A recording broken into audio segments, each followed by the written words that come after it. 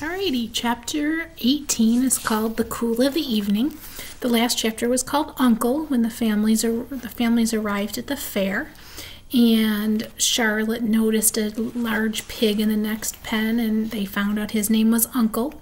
And Charlotte said that he didn't have a very good sense of humor. He cracked weak jokes, Charlotte said. Okay, so chapter 18, The Cool of the Evening.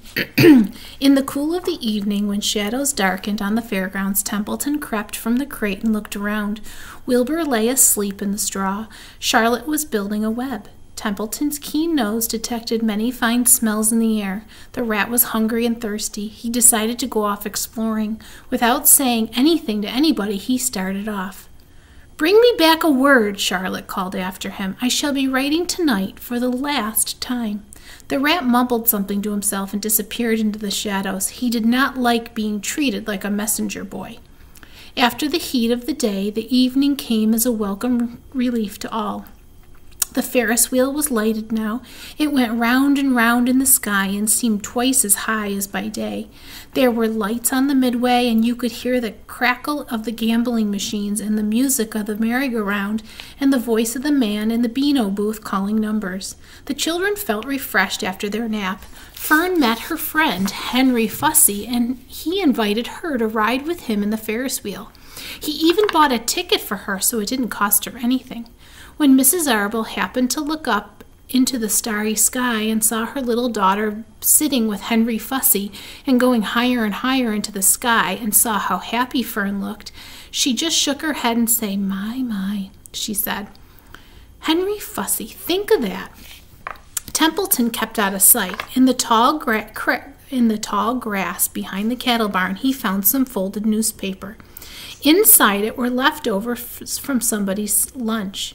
A deviled ham sandwich, a piece of Swiss cheese, part of a hard-boiled egg, and a core of a wormy apple. The rat crawled in and ate everything. Then he tore a word out from the paper, rolled it up, and started back to Wilbur's pen. So there is a little picture of Templeton eating that lunch, but also you can kind of see a hint of the word that he'll bring back to Charlotte.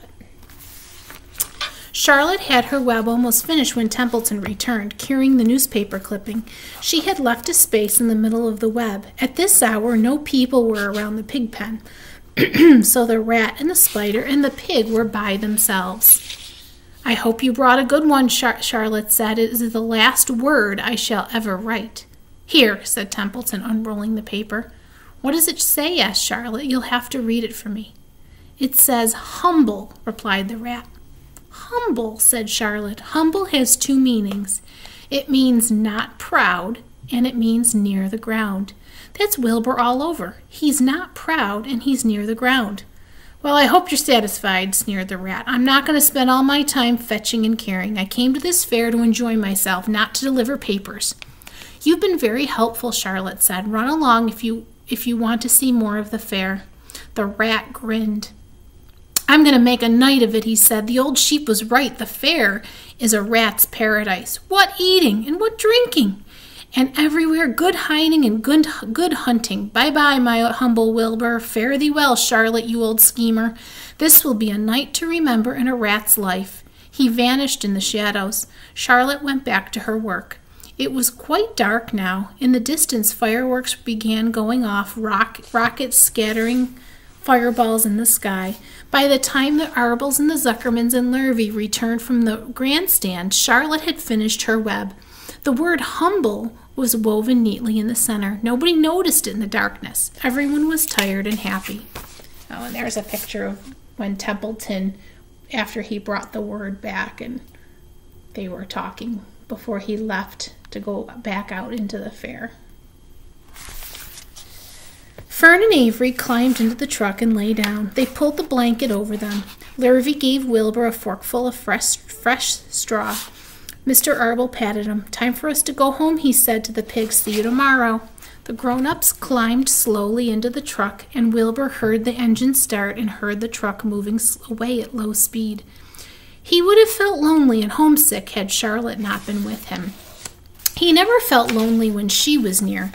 In the distance, he could still hear the music of the merry-go-round.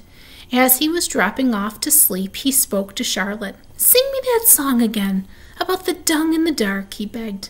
"Not tonight," she said in a low voice. "I'm too tired." Her voice didn't seem to come from her web. "Where are you?" asked Wilbur. "I can't see you. Are you on your web?" "I'm back here," she answered, "up in this corner." "Why aren't you on your web?" asked Wilbur. You almost never leave your web." "I've left it tonight," she said. Wilbur closed his eyes. "Charlotte, do you really think Zuckerman will let me live and not kill me when the cold weather comes? Do you really think so?" "Of course," said Charlotte. "You're a famous pig, and you are a good pig. Tomorrow you will probably win a prize. The whole world will hear about you. Zuckerman will be proud and happy to own such a pig. You have nothing to fear, Wilbur, nothing to worry about. Maybe you'll live forever. Who knows? And now go to sleep."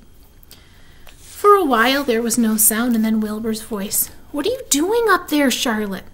"Oh, I'm making something," she said. "I'm making something as usual." "Is it something for me?" asked Wilbur. "No," said Charlotte. "It's something for me for a change." "Please tell me what it is," begged Wilbur. "I'll tell you in the morning," she said. "When the first light comes into the sky and the sparrows stir and the cows rattle their chains, when the rooster crows and the stars fade, when the early cars whisper along the highway, you look up here and I'll show you something. I will show you my masterpiece." Before she finished the sentence, Wilbur was asleep. She could tell by the sound of his breathing that he was sleeping peacefully deep in the straw. Miles away at the Arbles' house, the men sat around the kitchen table eating a dish of canned peaches and talking over the events of the day. Upstairs, Avery was already in bed and asleep. Mrs. Arble was tucking Fern into bed. "Did you have a good time at the fair?" she asked as she kissed her daughter. Fern nodded. "I had the best time I have ever had anywhere or any time in my whole life." "Well," said Mrs. Arble, "isn't that nice?" And the next chapter, chapter 19, is called The Egg Sack.